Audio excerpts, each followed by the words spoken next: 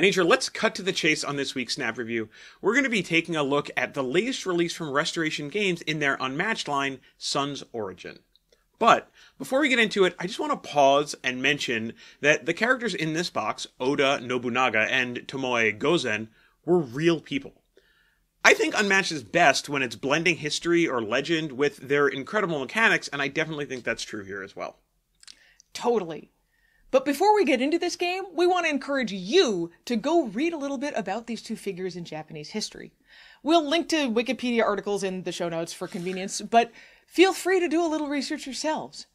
I don't think we know enough about the history of Eastern Asia, and a lot of it is really interesting. Sure is. So, let's get into it. This is a Snap Review for Unmatched Sun's Origin. Sun's Origin is a 2-player standalone box in the Unmatched series. It features 2 characters, Oda Nobunaga and Tomoe Gozen. Like we said, both of these characters were real people in Japanese history. Nobunaga was a daimyo in the 16th century, and Tomoe Gozen was a female samurai in the 13th century. Unmatched as a series supports 2 to 4 players, although only 2 can play with just this box, and a game of this lasts about a half an hour.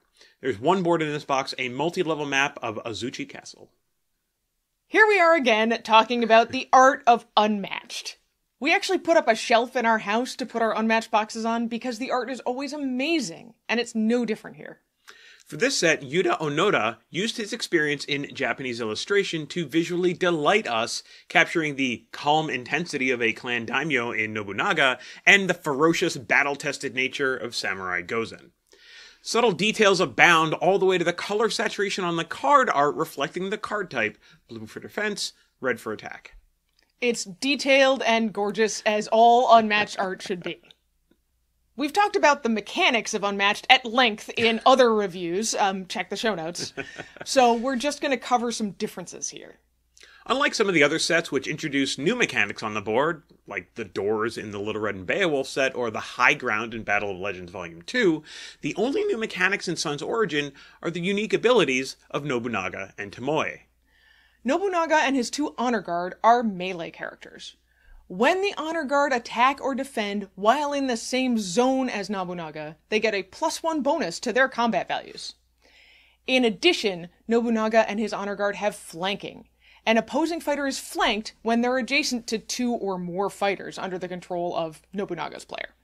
Cards have all sorts of positive effects when a player is flanked. Tomoe Gozen has no help, but she is ranged, and she has an ability called Attack of Opportunity. Anytime an opposing hero leaves Tomoe's zone, maybe forced out by Tomoe with a card ability, they take a point of damage. So what did we expect in this set?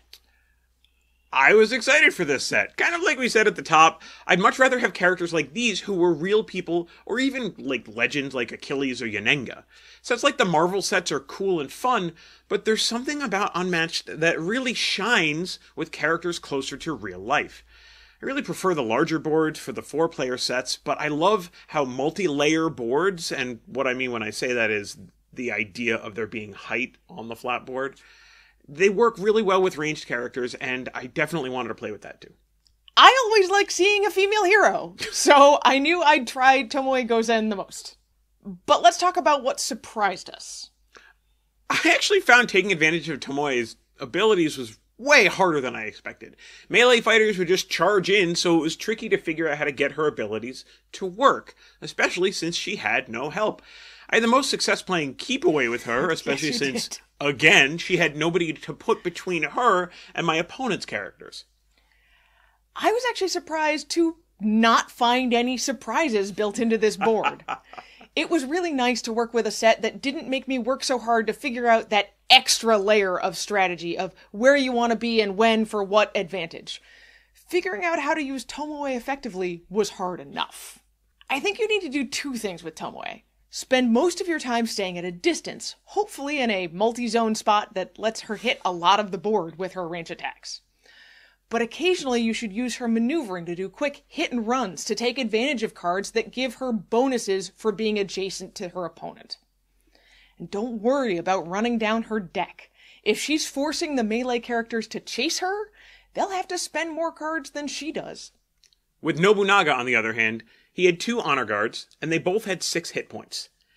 His ability to give his honor guards bonuses works really well with flanking, and so charging in with him was a really effective strategy across multiple sets. We tried with a lot of characters, and he was really effective.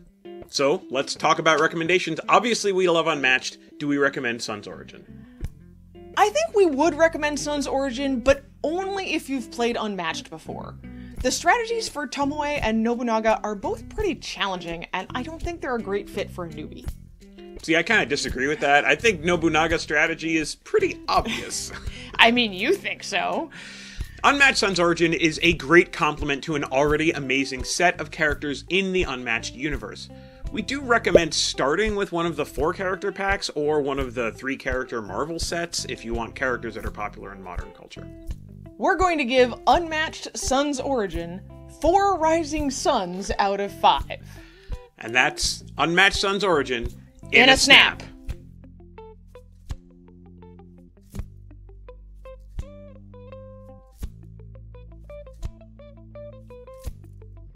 Oda Nobunaga. Oda Nobunaga. Nobunaga. Nobunaga. Oda Nobunaga.